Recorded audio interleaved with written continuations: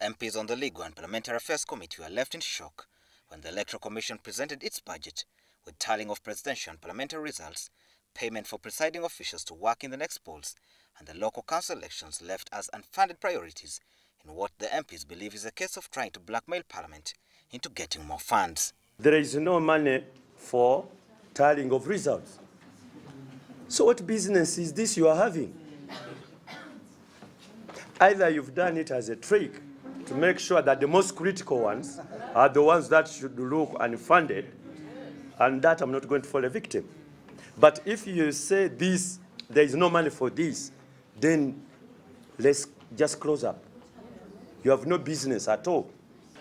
I want us to be confirmed and comforted that that system has a direct linkage between the polling stations, if you finally gazette ones, and the National Tally Center.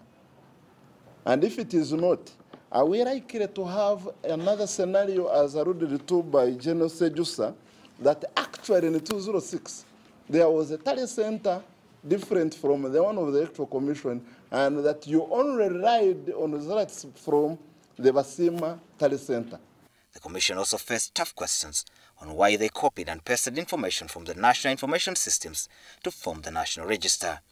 When we are debating the National ID legal regime, we reminded the government that actually the responsibility, the legal responsibility of compiling a national voters register is with the Electoral Commission.